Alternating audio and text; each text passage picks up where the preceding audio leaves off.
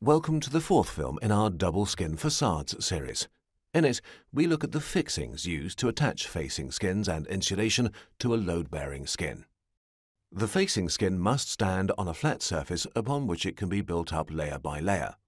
It may sit on the foundations, which will have to be extended slightly for this purpose, and thus below the layer of the load-bearing skin. A more common method, however, is to fit stainless steel brackets to the load-bearing skin to which the facing skin is then attached. If the building is above a certain height, additional rows of brackets will have to be added to distribute the load of the facing skin over the load-bearing skin. Above a certain height, the thin facing skin becomes unstable, like a load-bearing wall with no transverse walls to reinforce it. The facing skin must therefore be secured to prevent it from collapsing.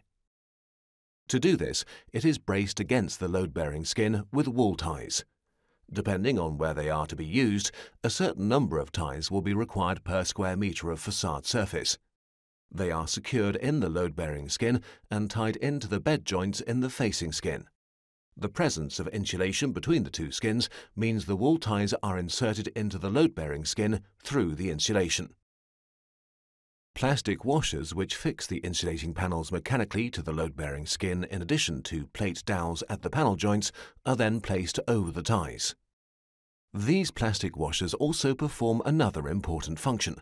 They prevent the transmission of moisture by means of the adhesion and cohesion forces in water droplets from the facing skin along the wall tie to the insulation.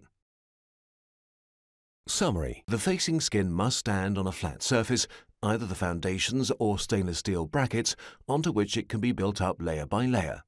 The facing skin is then braced against the load-bearing skin and through the insulation by wall ties to provide stability. Plastic washers placed over the ties fix the insulating panels to the load-bearing skin, as well as preventing the transmission of moisture from the facing skin to the insulation. Please take a look at the fifth film in our Double Skin Facades, in which we discuss the factors that affect the appearance of a facing skin.